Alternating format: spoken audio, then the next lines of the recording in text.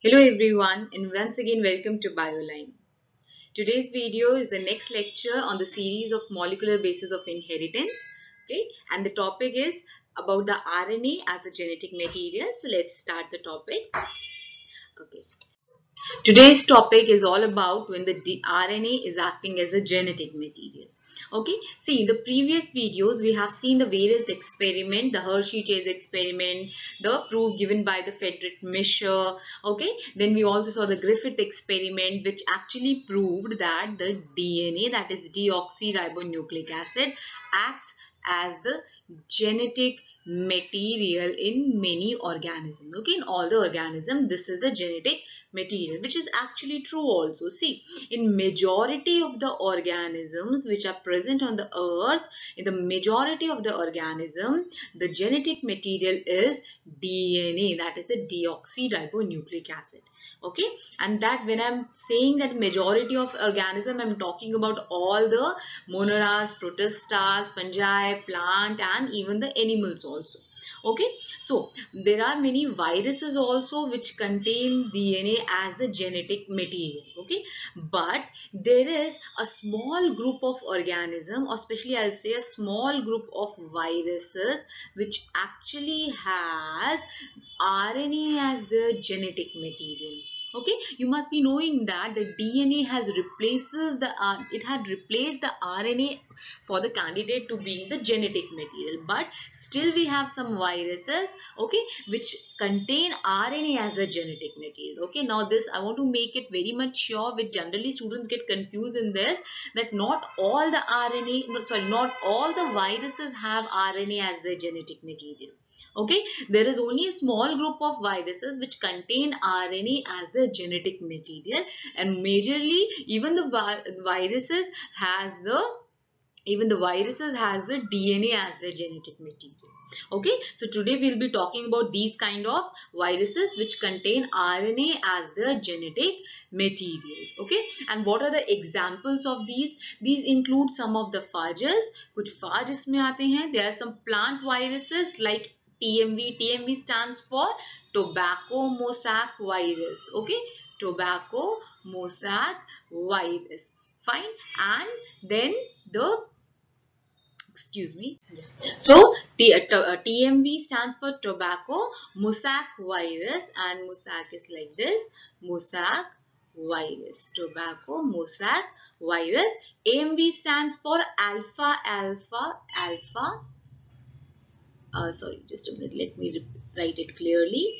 Alpha alpha mosaic virus. So these are the example of the plant virus which contain RNA as the genetic material. Apart from this, there are some animal viruses like the HIV, the AIDS virus, we all know about that. The hepatitis C virus, SARS virus, SARS we all know that it is the severe acute respiratory syndrome virus, coronavirus, which is very popular in today's world.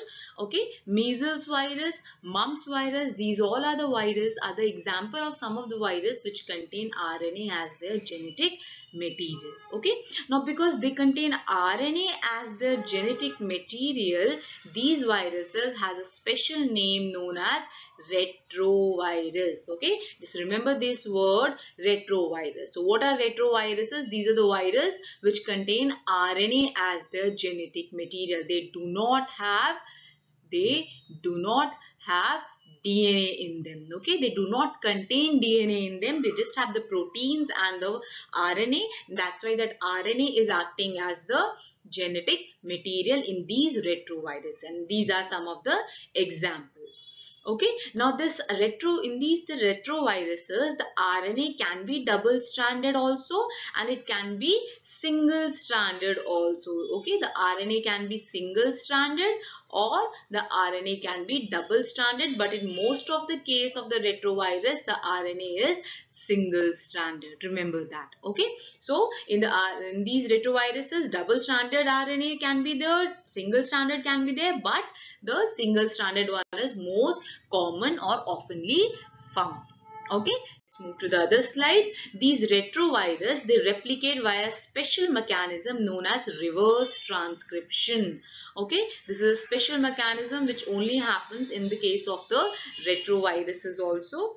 Okay, and this occurs under the direction of a special enzyme which is known as reverse transcriptase, or the another name for this enzyme is RNA dependent DNA polymerase. Okay, let me tell you a little bit about that. See, generally we have seen that there is a DNA molecule. Okay, and from this DNA molecule, what happens? First, the RNA is being produced. This is the RNA, and then the protein are made with the help of the translation process. This process is called transcription. Right, what happened in these particular viruses, they have a process known as reverse transcription. That means they have RNA as their genetic material, and within the host they will make a DNA out of their own genetic material. Okay, that means this transcription will be in reverse direction. That's why this process is called reverse transcription. Okay, and the enzyme which is responsible for this opposite process, reverse process, is RNA dependent DNA polymerase, which is also known as the reverse transcriptase. Okay, remember these terms, and also remember that most of these viruses are the enveloped viruses. Okay, the retrovirus majority of them are enveloped. Okay, and majority of them has the single stranded RNA, which is single stranded, and they have three special enzymes. Okay, let me change the color here. I'll make it with a green color. Okay, they have three special enzyme, and one of them is reverse transcriptase. Okay, in the higher classes you will study about these things in detail, and even the name of the other enzymes also. Okay, so we'll move further now. What happened here? There is a virus जिससे हमने अभी बात की, the TMV, that is the tobacco mosaic virus. Okay, it is a virus which has a single stranded RNA and it contains only the proteins. Okay, this particular virus has a single long RNA molecule packed with a rod-like structure formed by over 2000 copies of a single protein. Okay, that means there is a single rod-shaped RNA like this, and it is surrounded by the helical shaped thousands of proteins. Okay, these helical shaped are the proteins, and the internal rod shaped structure was the genetic material, that is the single stranded RNA. Okay, we'll see it in the another slide. This is the structure. This is a schematic structure of a tobacco mosaic virus. You can see these helical structures. These are the proteins. Okay, made up of thousands of units, and this rod-like structure, the internal rod-like structure, is its genetic material, single-stranded RNA. Okay, now see, in 1955, they were the scientists called Fraenkel-Conrat and R. William. Okay, they performed some experiment within the laboratory conditions, that is within the in vitro condition. Okay, and they found out that the protein and the RNA of the virus can be separated and they can be reconstituted as a viable virus. Okay, that means these protein, you can see during the degradation under the laboratory condition, they found that the proteins of these virus, the protein code of these virus and the RNA, that is the genetic material, can be separated, and also they can be reconstituted. Okay, they can be again reconstituted to make a viable virus, a infectious or a potent virus which is able to cause the infection. Okay, later on, Frankel-Conrat and along with B. Singer, what they did, they reconstitute the TMV viruses of two different strains. Okay, we can say they made a hybrid TMV. Okay, how? They were having a common type of TMV and they have a M type, that is the masked strain of the TMV. Okay, this common type was having its RNA along with the protein code, and let me change the color for here. This is the M type which have its own DNA. Yeah, the M type, which has its own DNA along with its particular protein. So what they did, they made a hybrid of by mixing the constituent of these two different strains. Okay, what ultimately they did, they took the RNA of the common type and they mix it with the proteins of the M type. Okay, and this kind of hybrid TMV was reconstituted in their experiment. Okay, and then they allowed this hybrid TMV to infect the tobacco leaf. After infection, what would have happened, the TMV will increase its number and then and produce new progeny. And after that, what they found, that the new progeny after the infection was of which type? Of the common type. Okay, how was the progeny? It was like this. If this is the RNA of the progeny, then the same was its protein. Okay, why? Because this RNA, this particular RNA is the genetic material. Okay, this particular RNA contains the code for the proteins which will be the constituent of these particular protein coat. Okay, and because RNA is the genetic material, then that's why this RNA was of the common type, and that's why it will code for the protein of the common type only, not of the M type. Okay, and M types was, we just in this experiment they just took the protein code of the M type, right? And that's why, because the protein is not the genetic material, that's why the new progeny will not have the M type protein. They will only be having the protein of the common type. Okay, this is what is. So the same thing is explained in this particular diagram.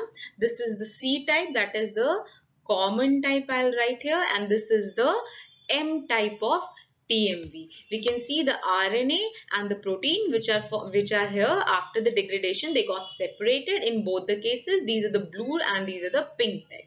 So what the scientists did, they just mix the strains, these two strains. Okay, how they took the RNA of the common type and the protein code of which type? M type. Okay, then after that they reconstituted it, and after that they got a hybrid virus. Okay, they got a hybrid TMV virus, and they allow that TMV virus to infect the tobacco leaf. Okay, after that the TMV, when after the infection, when during the infection, this particular TMV will increase its number, and after that when we just examine the type of the TMV, we saw that all the type of the TMV were of the common type, not the M type. So what could be the reason? Because the RNA was from the common type, that's why the RNA will code for the proteins which belong to the common type itself. Okay, and that's why the new progeny was all of common type. Fine, because this protein is not the genetic material, that's why in the new progeny it could not be carried forward, and there were no M type. Okay, see, if in the reciprocal case, what could have been done? The RNA would have been of the M type, and this was constituted with the reconstituted with the proteins of the common type. Right, in that case this would have been a hybrid virus. Okay, and after the infection, when we will examine the type of the new progeny which will form, then all the new TMV would have been of the M type. Why? Because in this case the genetic material, the RNA, is of the M type, which will code for the protein of the M type. Okay, and then the new progeny will be of M type. Getting my point, everyone?